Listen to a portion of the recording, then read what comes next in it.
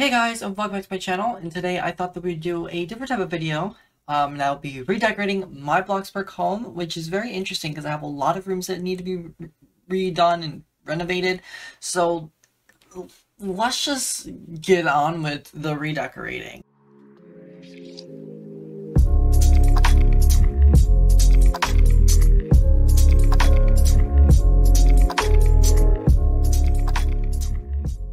So a little bit of a disclaimer here. The intro is what you're seeing right now, the start of the video, and the disclaimer is all done before I do the before, after, and speed build stuff. So you may be seeing server differences, time differences, and everything else. So if you guys want to go ahead and skip ahead, you guys can go ahead and skip ahead to the before and look at the after, because you don't have to watch all the way through if you don't want to, but I highly encourage that you do. So let's just get right on with this video.